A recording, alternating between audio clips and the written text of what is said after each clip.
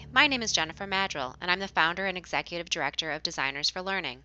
We're a 501c3 nonprofit with a mission to give people opportunities to gain experience while at the same time helping underserved educational needs.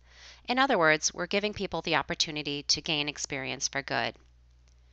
We welcome you to our Design in the Open Challenge, a unique professional development opportunity we're offering to explore ways to cultivate your professional presence in your chosen field. At Designers for Learning, we firmly believe that getting a job is far more than creating artifacts that you can share in your resume or on a portfolio.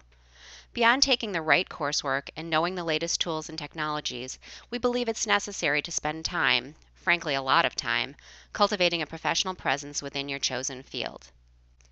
The focus of this course is squarely on contemplating various perspectives about how to engage in a reflexive and open work process as a means of developing your professional presence. Within the contact form on our website, we ask, please describe your interest in Designers for Learning. Several hundred people have responded to this prompt as they share their contact information with us.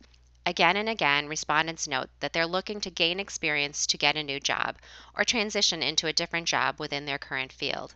Many have advanced degrees, but they're having trouble getting their foot in the door with a new employer or securing the type of work they want because they don't feel they have enough experience or don't know the right people. When developing this course, we were inspired by a book titled Show Your Work, 10 Ways to Share Your Creativity and Get Discovered by Kleon. In the book's introduction, Kleon writes that his readers are those trying to break into a new creative field. He's often asked, how do I get myself out there? How do I get noticed? How do I find an audience? Kleon's response is one we applaud and try to emulate in our own work.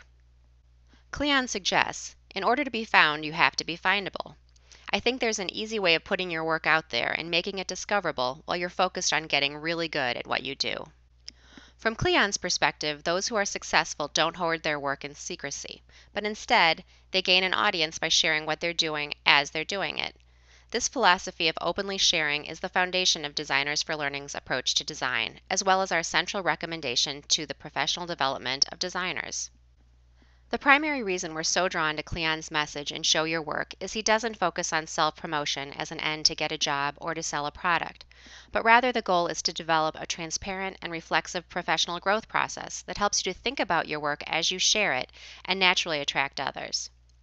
As Kleon notes in the introduction to his book, the aim is to be so good they can't ignore you. So at this point you might be asking, what will you do during this professional development experience? This Design in the Open Challenge is offered as part of a 100% self-paced independent study course. Each of the 5 sections in the course focuses on a different theme related to developing your professional presence. Recorded interviews highlight various perspectives related to each section's theme.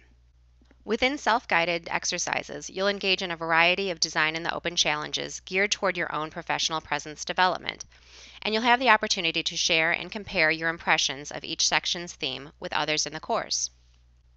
As this is a 100% self-paced course, you can spend as much time as you want working on the materials and completing the Design in the Open challenges.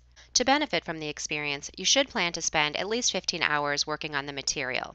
That works out to be about 3 hours for each of the 5 sections in the course. However, like most experiences in life, the worth is related to the time and effort committed to it. To learn more about the Design in the Open Challenge and how to contact us, head to our website at designersforlearning.org/opendesign. Thank you for your interest in our work, and we look forward to seeing you in the course.